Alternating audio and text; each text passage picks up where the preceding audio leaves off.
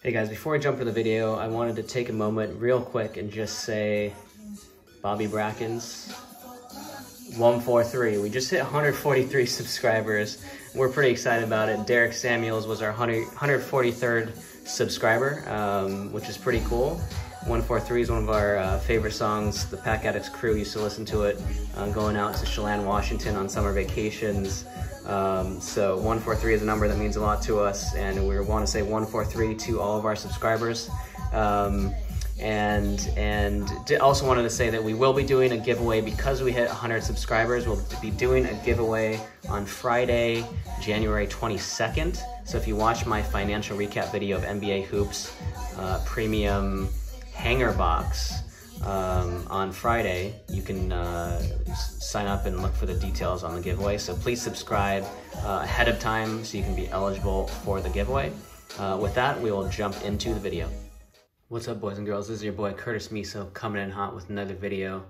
And today I'm going to be walking you through a PSA submission that the Pack Addicts crew is doing. We are collectively sending in somewhere around 50 cards, but I've only calculated the value of some of the bigger ones. I'm going to be showing you some of the biggest ones in this video, but if you cumulatively the value of just the kind of 30 to 35 biggest cards that we're submitting, if they all go to a 10, would be $21,000. They're not going to. If they all go to a 9, it would be $6,000. So the reality is it'll be somewhere in between there. We've done quite a bit of vetting to get down to these cards, so I don't think we'd be surprised if we get more than a few 8s, but you never know. And the reality is, you guys, I like to focus on financials in the video. I'm an investment analyst professionally. I don't view investing in cards, quote unquote, investing in cards personally as an investment. I view it as a hobby. I think some of the people that are out there talking about cards as an investment, it's going to get some people in trouble.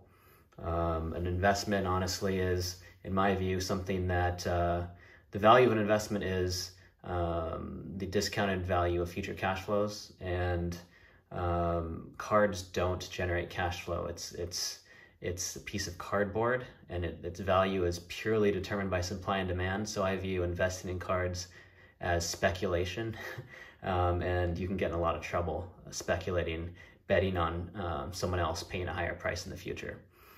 So with that in mind, I think it's, personally, I would say, I'm not giving professional financial advice here, but I would say do not put too much money into cards. View it as a hobby.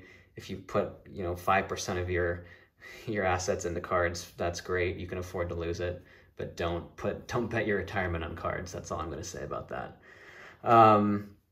But if we go into, I'll get off my soapbox and let's start talking about some of these cards. And I'll start with, start small here with my cards, because mine are not nearly as appealing. They're not quite to the level of Gibby's. He's pulled some absolute monsters this year. But if we start, we can start small. So here's a sweet Zion Luminance out of Chronicles. We ripped a ton of it this year. I would say that product like Chronicles is unbelievable for ROI. And that's because you pull so many rookies. There's a lot of Jaws and Zions flying out of there, and that's great. You can flip some of them, but if you kind of comb through those and find ones that you can grade, your ROI starts going up a lot, because the typical ROI on a PSA 10 over a PSA 9, for example, is kind of 3 to 5x. And so that quickly kind of allows you to make your money back if you're able to pull out a lot of gradable cards of high-level players. And so a product like Chronicles, where rookies fly out of it, yeah, they're more common, but you can find more that are gradable. And so I'm not even including these cards in the value that I calculated, but I just want to show you, these are all out of Chronicles. I got 3 Zions here. I got a parallel Ja teal, pretty sweet team color teal. I got a Hometown Heroes, Rookies and Stars. I got a Tyler Hero, another Tyler Hero. These aren't Chronicles. But that just gives you a sense. I mean, we ripped so much Chronicles. We flipped a ton of Zions and Jaws. and then I'm keeping the ones that are the highest quality to be graded. So this is one of the bigger ones, and this is a cool one. One of the bigger ones out of Chronicles, at least. And so this Zion is going for 20 raw, 45 PSA 9, 135 at a PSA 10. So we will hope that one tens. And then we got this, we'll put them up that way. And then we got a Joe Morant, a pretty sweet teal parallel of Marquee out of Chronicles as well. This is going for 40 raw, 130 at a 9, 350 roughly at a 10. Some of these are estimates based on kind of taking 3 to 5x of a PSA 9 value to get to a 10 if there aren't any comps. But I think this one is relatively clean and decently centered. These marquees are hard left to right. You can see it's certainly right biased, but PSA 9 is flexible about that. One thing you can do to see check centering is to just go and look up a PSA 10 or particularly a BGS 9.5 or 10 on the centering grade to see what the centering should be. Generally, PSA is pretty flexible with their centering. The rule of thumb is that it can be 60-40 on the front, left to right, or top to bottom, and still get a 10. So 60% bias to one side. But I've seen some cards, on, especially Marquee, where it looks like it's way more than 60-40, and it's still getting a 10. So I think they're pretty flexible on these ones. So that's a 150 card potentially. Then we got some football here. We got Justin Herbert White Hot Rookies. I pulled this. These are all cards I pulled. I pulled this out of a Don Russ retail box. Before I knew that he was going to be pretty big, but I was still excited to see a rookie QB, and now it turns out he's the best in the class, potentially. Burrow might be better, we'll see. But this is a card that is going for 20 raw, 50 at a 9, and 300 at a PSA 10. So this would be pretty cool to be at a 10. It's probably one that I would just, a lot of these, when they grade, I'm not going to sell them. I'm going to keep them because I like the cards. I'm a collector. I'm not really in the business of flipping unless I just don't like the card that much. This is a sweet one. Everyone's after this. It's the Joe Morant out of Luminance, out of Chronicles. That dunk is insane. I've seen the live clip of this. He actually missed the dunk, but he is absolutely posterizing Kevin Love. It doesn't matter that he missed. Joe Morant's such an explosive player. Really fun card. These are going for 40 raw, 130 out of 9, and 350 out of 10. So that's a cool one. That's gonna be a classic Joe for years to come. Here's another one out of Chronicles. I think I ripped over $1,000 at retail. Some of it I even found on shelves. That was when I was actually trying to find it on shelves. I just gave up on trying that now. But this is a pretty sweet Prizm Teal update out of a Mega Box Parallel first year Nets for KD. And he's his cards are going back up as he's uninjured. And they picked up James Harden, and this looks like a championship level team if they can pick up the defense. So this card could be worth quite a bit. It's going for, about 150 out of 9, and there aren't any 10s that I could find, but if you do the common multiple, you get to kind of 450 probably out of 10. So that's a pretty sweet card and one that can hold long-term value.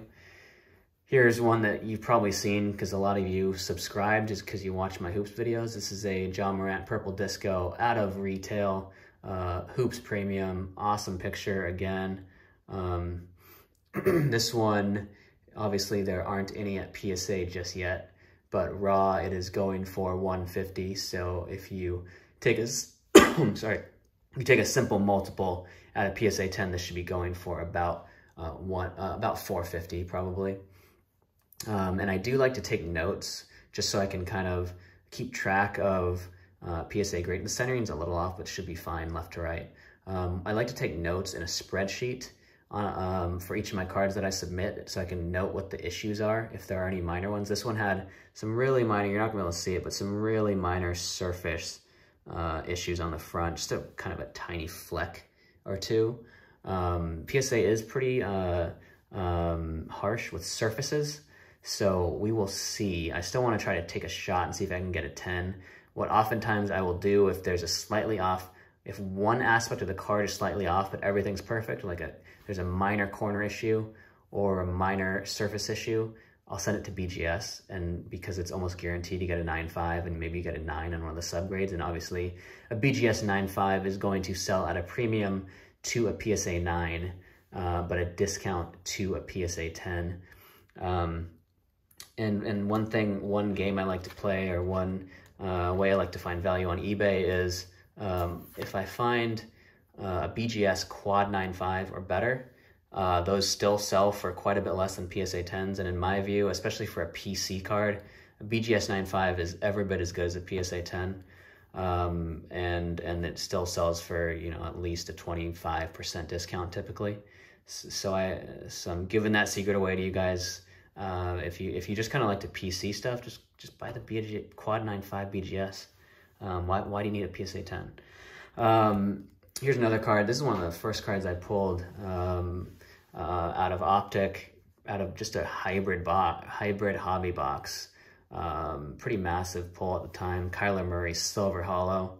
The centering is not great. I don't imagine, you know, this probably goes to a 9, but we will see. It is selling for $175 raw. These have gone down because his throwing ability hasn't looked great lately. And at a 10, it's going for $650. There's also, actually, no, the edges and corners look pretty much fine. One thing I've noticed is, even on PSA 10s, if I look at them, oftentimes they'll have, you can't have chipping, but you can have like extra pieces left over from the cutting. I've seen those on 10s, so I don't think that'll necessarily be an issue, but the centering might be a little bit too right biased, but it's still worth sending in. And we're going up in value here again, so this is a pretty sweet Justin Herbert pink Optic preview that I pulled out of a retail box of Donruss. And these, at the time, it was selling for the same as Tua, and now I pulled a Tua one at the same time that I'm not going to grade because the surface has some issues. But I pulled these out of the same box, which is just insane. But anyway, this Justin Herbert, his cards are absolutely flying off the shelves, and this thing's selling for $250 raw right now. So this would be probably a $750 card at a 10, $750 card at a 10. One thing that I have in my notes is that it has a single roller line going across the back, which you're not gonna be able to see. And this is one that honestly I probably should send to BGS and get a guaranteed 9.5, because I don't know if PSA is gonna like that. You know, very well centered. I think the front surface was pretty pristine. So I was really happy about that pull. At a 10, it'd be a $750 card probably. Then at a Hoops Premium, Silver Hollow, John Morant, base rookie, out of retail, awesome card. No comps for this at PSA. It's going for $200 to $300 raw. Prices have dipped a little bit as more Hoops has hit the market. But if I compare it to a PSA 10 or a PSA 9 of Mosaic, Hoops is probably just a touch below Mosaic in the hierarchy of basketball. So a PSA 10 silver Mosaic is going for $1,200. So I could say this might be a $1,000 card at a 10, which is pretty amazing. And you can see how quickly the multiplier goes up. If you can get 10s on these things, the value of pulling them is absolutely massive. And at a 9, it would be close. It would be more like 300. And this thing is in really good condition. And I think it has a good shot. It does have some minor, again, these damn roller lines on the back that you're seeing, just Panini's freaking poor production process. We can send a man to the moon, but we can't, man or woman, but we can't freaking print cards without print lines. Gibby likes saying that the other day. So here's a really interesting one that I didn't realize was worth as much as it is, but this is a Jordan Triple Threads out of Skybox 1996. This is a card I had as a kid, and so I went through my old collection, looked at all my Jordans after the Last Dance documentary, as those cards were selling like hotcakes on eBay.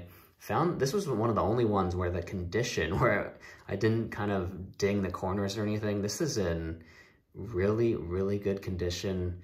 There's some minor edge issues, but I could see this getting at least an 8. You know, maybe a 9. This is maybe one I should have sent to BGS. Let's try to get a 9.5. But at a 10, one of these sold for $1,000. At a 9, it's closer to 3. So, you know, it's probably not a 10, but could be a really massive card if it is. So that is my stack. And then if we go into, we can go quickly to Mike on the Mike stack, which is just one. He has a couple cards, but the big one is this bad boy. A Jason Dominguez on card. His auto is sick, by the way. I wish my auto looked like that. Auto on card at a Bowman Chrome to 99, one of the top prospects. I know nothing about baseball, but that's what I'm told. And so if you look at comps on this, one of them, PSA 10, just sold for $4,000. Mike on the Mic pulled this out of a Bowman Chrome box. Unbelievable pull. $1,000 card, probably at a 9. So regardless, and it's in excellent condition. So either way, just a massive, massive card at a baseball. That's going to be the only baseball that we have because Mike's the only one who's been ripping that. I don't do any baseball. Gibby does. He played baseball in college. He was a pitcher, so he's into that stuff. I'm more of a, I play a lot of basketball, watch a lot of basketball. We all watch a lot of football. So now we get into Gibby stack, and this is where it starts to get even more interesting. They're just all big. So here's the smallest one. He's done a lot of Origins. He's done extremely well in Origins, extremely well. This is a Jordan Love. Love his auto with the J Hart. Jordan Love short print to 25 out of Origins. On-card auto, that's the beautiful thing about Origins. Sticker autos just don't look great. Even Prizm has sticker autos. On-card looks so clean with the blue ink. And so this is a card that is going for probably about 500 out of 10. Maybe around 150 at a 9. So that's a nice one. And then we go right along. We ripped a ton of Mosaic. Barely any of it was gradable. Mosaic and Prizm as well. Just real tough on surfaces front and back. A lot of print lines on the back, especially Mosaic. A lot of divots on the front. We ripped a ton of it and just had to flip it all because none of it really looked gradable. So it's kind of, there's certain sets where the condition is, you know, there's going to be a lot lower percentage of cards that are gradable, and so it's not really advisable to rip, but we did it anyway. But this is one that did look gradable. So this is a 2-up purple out of Hobby, numbered to 49, short print, awesome card. I was super jealous of him when he pulled this. Unfortunately, Tua's values have gone down, but this could be massive if he ends up being as good as what he was supposed to be, what he was billed out of coming out of college, but to be determined on that. So this right now, this is a $300 card at a 9, and one of them just sold at $775 at a 10. But could be a lot bigger depending or a lot smaller depending on his career trajectory. This is one that Gibby bought, actually, as a single. Everything else, I think, was pulled, and it's a really sweet card. I was looking at buying these ones as well. It's immaculate on-card shadow box auto. Really cool looking card. He got a sweet deal on it. Raw, I think he bought it for around $350 once Tua's values plummeted. This card is, you know, Justin Herbert's are selling for probably double that. Actually, maybe even more. But so no, you know, not clear what this would be graded at. But if you just multiply the raw, because there's no graded ones out yet. But if you multiply the raw value of 350 by 3x, you get a $1,000 card potentially at a 10. So that's a big one. And then Gibby had ripped a lot of Origins. He'd done really well, so he ripped a couple more, and he pulled this Jalen Hurts gold ink auto 210, super short print. Just an awesome card, and obviously Jalen Hurts has potential to be a starting quarterback. He's not very accurate. He's got really good legs, similar to a Lamar, but Lamar's not very good passer either, but he's getting better. Long way to go on the accuracy front. But if he does become, a starting caliber quarterback next year, we'll see what the Eagles do. This could be a massive card. As it stands now, it's a $500 card raw probably a $1,500 card at a 10. So another big one there. And then we go into more Mosaic. Gibby ripped a lot of it. And this is a case hit Patrick Mahomes stained glass. Really sweet card. Unfortunately, it is very OC. You can see the bottom there is super thin relative to the top. So, you know, it's probably going to be a stretch to get a 10. It will be a stretch to get a 10 on this, but even if it's a 9, it's a really cool card. I think he just wants to PC it because it's such a cool card and wants to get it slabbed regardless, just for his own satisfaction. But if this were to 10, it'd be a $1,500 card. At a 9, it's probably a $400 card. So pretty cool case hit there. And then we get into some absolute monsters that I have put in the back of my videos before because they're so nice. This is a Joey B Prizm Red Wave Auto, numbered to 149. Unbelievable pull out of Prizm. This is a card that is worth a lot. Just trying to look through my spreadsheet here. It is, I should have showed this one last actually. It is a $1,200 card at a 9 and a $3,600 card at a 10. I've had this one sitting on my desk for about a month because we've been waiting to get our PSA submission in. And so, you know, hopefully my cats don't knock it off the desk or something, because that is a really expensive card. And then finally, we will end with this one, Justin Herbert. Again, another massive pull for Gibby out of Origins, 25 out of 25, eBay 101, on-card Justin Herbert auto. His auto is really sick as well. Just a massive pull. I really would love to take this from Gibby. It is going for about $750 raw or at a 9. And so that would probably be, I think, oh, actually, no, a 10 did sell for $2,200, a PSA 10. So these two cards alone, if they could 10, and they could, they're in really good condition, would be worth $5,000 to $6,000. So that is the bulk of the value in this submission is these two bad boys. So there you have it. Those are kind of our 3 stacks that we're submitting. One thing I will do that I think will be useful for you guys is that obviously we'll do a PSA reveal video when these come back.